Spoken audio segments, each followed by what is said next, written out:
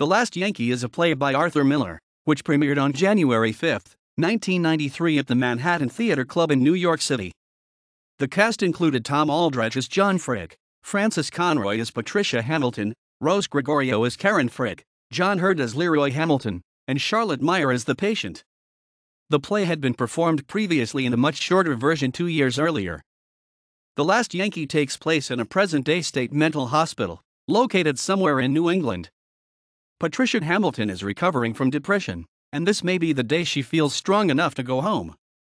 But a visit from her husband Leroy, a descendant of one of America's founding fathers, but referred to as a swamp Yankee, coincides with that of a successful businessman, John Frick, who has come to see his newly admitted wife, Karen.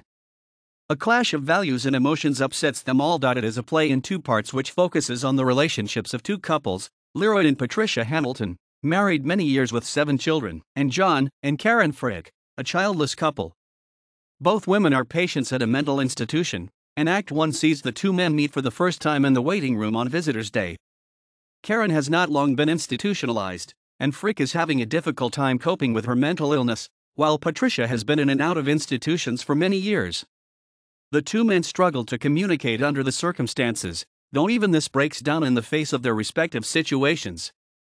Patricia and Karen have become friendly during their time together in the ward, and Act 2 sees the 4 characters brought together inside, where a picture emerges of a society whose members feel obscurely cheated and where success is equated with failure.